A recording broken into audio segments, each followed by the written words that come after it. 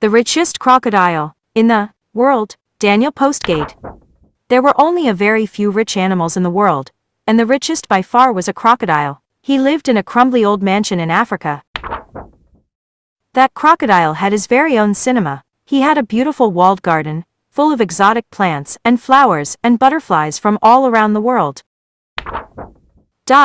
And he owned absolutely loads of ears, motorbikes, and planes, even helicopters, which he could drive, ride and fly about in whenever he fancied. He had a library so stuffed with books it would take a whole lifetime to read them. And at night he would sit out on his balcony and watch the stars through his gigantic telescope. He was a very lucky crocodile indeed. One day, the crocodile looked through his telescope, across the African plain, beyond his walled garden, and this is what he saw. Lots of animals having fun at a waterhole. They were splashing and splashing and mucking about and laughing and playing hide and seek. I want to have fun like that, decided the crocodile. He rushed down to his pool and splashed and splashed about. Splash, splosh, but it wasn't the same on his own. Micah laughing and mucking about, but it just wasn't the same. He tried playing hide and seek with Jenkins, his butler, but Jenkins wasn't very good at hiding. The crocodile soon became bored. He became bored with his books, with his films, with his flowers, his planes, motorbikes, cars, helicopters, and even the stars. Jenkins, he sighed, take me to the waterhole, want to play with the others. So off they drove across the sun-scorched African plain to the waterhole.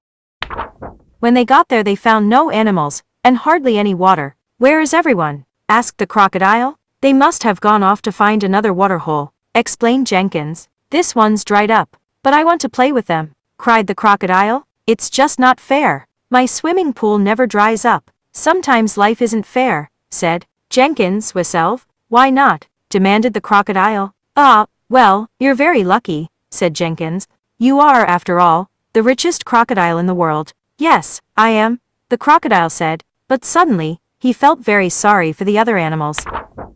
Then he had an idea. Jenkins, he cried, take me to my plane. And he took off, and whooped and swooped with a great big banner, saying, come, to Crocs, for all the animals, far and wide, to see. And one by one and two by two, all the animals arrived at the crocodile's mansion. Come in, come and welcome, he sang. First the animals splashed in the crocodile's luxury pool, then they laughed and mucked about in his gorgeous garden. They had a marvelous time munching on watermelon ices, huge jellies and chocolate pie. The crocodile had never felt so happy in his life. Why don't you all come and live here with me? He asked. Then you'll never have to worry about anything ever again.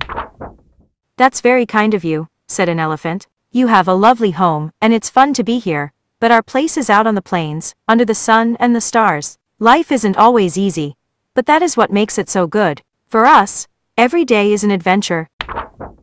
Oh, I see, sobbed the crocodile, thought Fally, but don't go yet. Let's play one last game of hide and seek. Jenkins is it. And off they all ran. Jenkins wasn't any good at hiding, but he was very good at seeking. He found the elephant easily. And the hippo. And one by one, here, and everywhere, he found all the others too. All? Except the crocodile. Where could he be? Ham, said Jenkins, pecking over the wall and arrows the plane. What's this? Follow me, everyone. So the animals jumped into whatever they could find, and drove, rode and flew after Jenkins, across the scorching African plain. And far off, in a gorgeous blue waterhole shimmering in the sunlight, they found the richest crocodile in the world, wearing nothing but his fez. You know what? He said. I want every day to be an adventure too. Hurrah, good for yowl, yelled all the animals. And do you know, the crocodile stayed with his friends living in the waterhole on the scorched African plain. He's still rich, but in a different way now. The end.